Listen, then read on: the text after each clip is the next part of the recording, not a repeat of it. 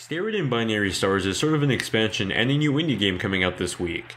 Steredenn originally came out in 2015 as this roguelike space shooter, but it was a bit limited in features and in content. Steredenn Binary Stars is an expansion for those of you that bought the original game on PS4, Xbox One, and PC, and a brand new game for those of you picking it up on Switch.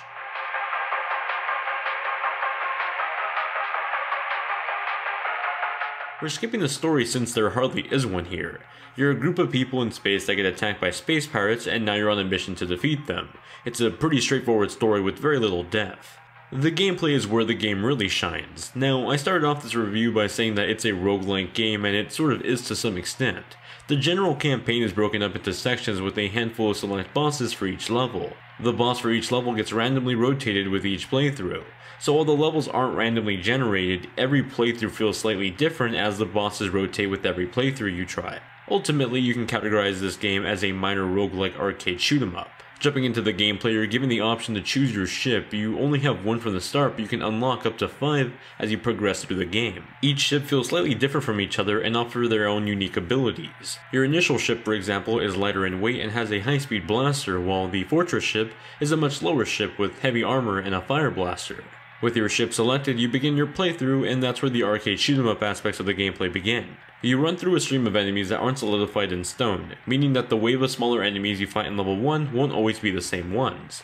You can essentially think that there is a different version of level 1 that gets rotated along with the different bosses assigned to level 1. The structure of these levels have you shooting down waves of smaller enemies before running into the main boss for that level. From the start, the only weapons you have are your ship's default tools. The first ship available to you, for example, has a blaster and a special ability melee weapon. As you shoot down waves of enemies, you'll see them drop weapons that you can then add on and swap with your ship. The weapons, much like the stages and bosses, are rotated throughout the game, so they're randomized with every playthrough, though these add-ons get increasingly more powerful the further down you are in the playthrough. Actually, an improvement from this add-on version of the game is that the weapons now have a brief description for each of them, giving the player a bit more information on what they're going to do when you use them. Still, that sense of experimentation with the weapons is there as you drop your old add-ons for the new ones you pick up. The risk and reward only gets greater the further you are into the game as you begin to get modifiers that, for example, double your damage but also half your health. Now, while the gameplay is pretty short in the sense that the whole campaign is only a few levels, the brutal difficulty of the gameplay tends to make you have to constantly replay the campaign from the start. Like I said, it's a very arcade-like game about reaching your high score and surviving. Once you die, you get sent back to the beginning of the game with a new rotation of levels and enemies. Practice does make perfect though, and over time, you'll find the challenge will start to wear down a bit as you improve your skills. The main single-player mode also features a co-op mode that can be played with a friend, although it's definitely increasing the difficulty of the enemies. Additionally, you and your newfound teammate share a health gauge, so it is balanced out to be fair and not just the easy way out of the campaign. I ended up playing a lot of this game with my roommate, which, despite yelling a bunch throughout the game, had a great time. Outside of the co-op and single player are score-based features like a daily run that lets you upload your daily high scores to compete with other people around the world. There's also an unlockable boss rush mode that ditches the whole waves of smaller enemies and focuses on bosses only.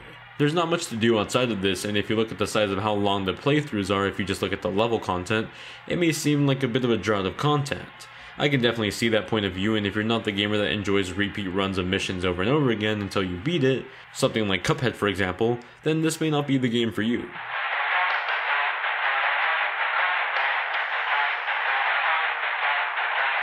Now, I played and reviewed a ton of shoot-'em-up games here on this channel before that offer a decent amount of gameplay, but then drop the ball in terms of the art and visuals. Steredenn doesn't lack in the visuals department though. The entire game is rendered in this pixel art style, but it's in a high enough bit where you can actually make out some of the details of the ship. The backdrops for stages are great looking, even too great sometimes. There were times where the backgrounds could get a bit too flashy and so they distract me during the gameplay. The worst parts were when the backdrops would be the same color as enemy fire. When you're quickly looking at the bullets coming your way, it's hard to not mesh the enemy fire with the background if they're the same color. Playing the Switch build for review, I did notice a few times where the framerate would dip. It didn't specifically seem like it was the heavy enemy fire scenes though. It seemed a bit random when I first experienced it. Regardless, it's something I wanted to note since this is a game that requires such precise dodges. A mixed framerate can ultimately ruin that experience. With that said, it only really occurred twice to me while playing the game, so it didn't become a grand issue as if it was a prominent issue.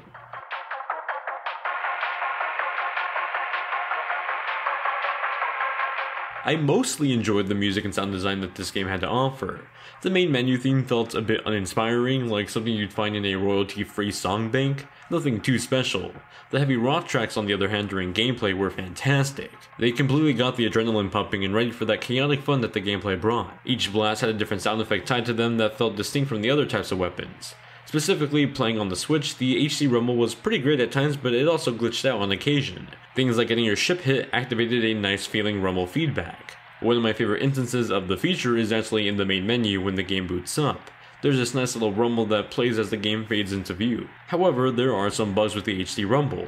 There were times in the gameplay where my controller would vibrate to the max and continuously for a few seconds when there wasn't anything to react to on screen. The implementation of the rumble is nice when it works, but it still has some bugs to iron out.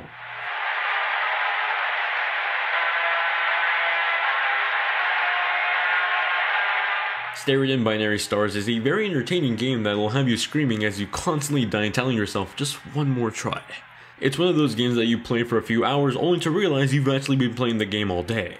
With that said, there are some bugs with the framerate and HD rumble occasionally. Visuals are quite nice, but they can also get so flashy that they end up being a distraction for the gameplay, and the short playthrough time may be a turnoff for those of you that aren't into the idea of playing a game over and over again. If you're into the arcade-like gameplay, I feel like you'd enjoy this game quite a bit, but for those of you that aren't so much into that gameplay style, yet have a bit of interest, I'd say just wait for a sale on this one. Steredenn Binary Stars launches on March 8th, I think first on the Nintendo Switch and then coming later I think as an update to other platforms, but it'll currently retail for $12.99 at least at the time of this review. That does it for my review of Steredenn Binary Stars for the Nintendo Switch, PS4, Xbox One, and PC. If you have any questions about the game or future review requests, please leave them in the comments down below. You can also reach me over on Twitter, Instagram, or my Discord, which are all linked in the description. Definitely recommend you check those out. Thank you all very much for watching, and I'll see you all in the next one.